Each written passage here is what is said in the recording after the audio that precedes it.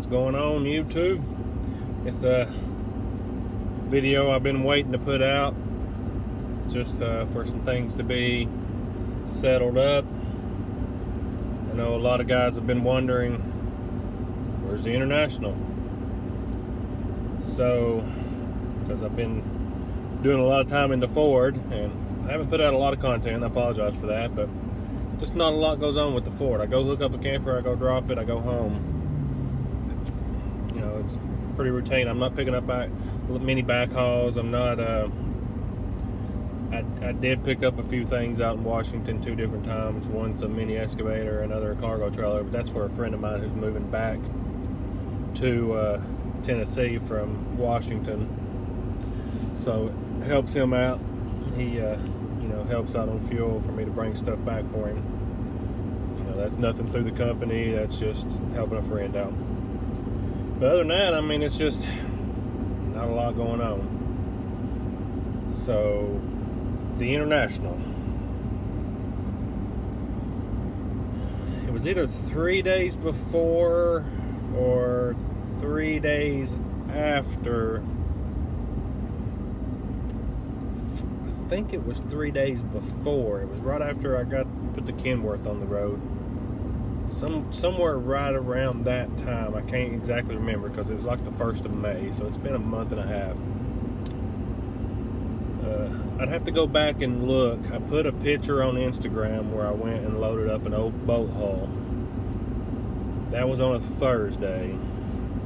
The following Saturday we were going to take it to the dump, and the truck was parked over there at some property we own next to my dad's house. And told him, I said, hey, I'm going to be heading over there in a minute. If you want to go ahead and start the truck, be letting it warm up. And then when I get there, we'll take that boat hull off. So this was either, if you follow me on Instagram, you may or may not remember that picture. It's been a while back.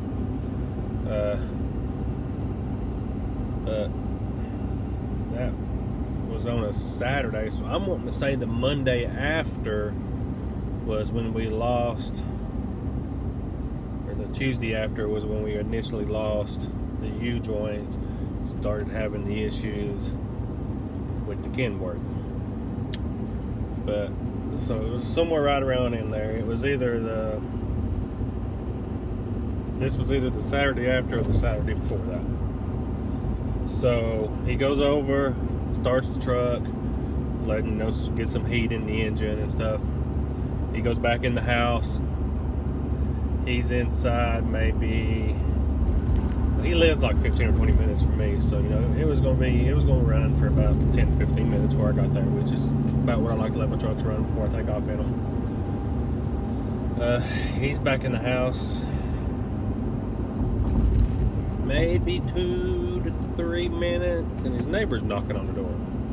He's like, hey, what's up? And he's like, that truck's smoking?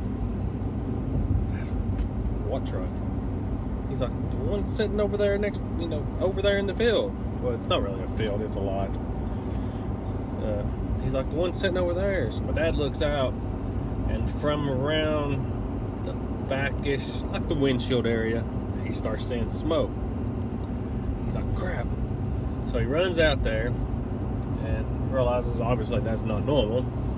So he grabs his water hose, and by this time he's starting to see flames. So he grabs the water hose, starts putting water on it, but there's nothing he can do about it.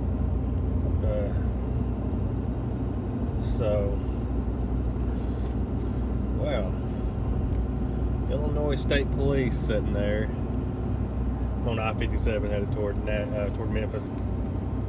And I seen a Dodge Challenger sitting in the median. I didn't think nothing about it, but it was a friggin' Illinois State Police with a Dodge Challenger. But anyway, so he's putting water on it, and by this time it starts flaming, and he just has to back away. And then of course he calls the fire department, and they come, but it was a total loss. It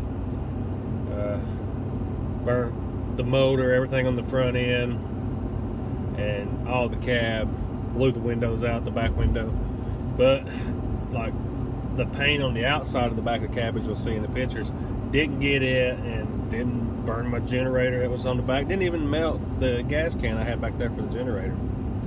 So, you know, obviously it was back of the motor, front of the dash type area where the fire was the hottest and started. So, of course, you know, this last month and a half been going through the insurance process, so I was just waiting until, you know, everything was settled up with them before I made the video on it. Of course, I had to go through this big long thing, and they done their investigation and all that, and we're thinking, you know, they asked me, well, you know, did it have any aftermarket anything in it? Well, obviously it did. I lived out of the thing. I had my microwave, I had my air conditioner, my bed was in there, you know, I had an inverter and all that. And the inverter I had was up near the dash area because it was tied in up there. So I'm no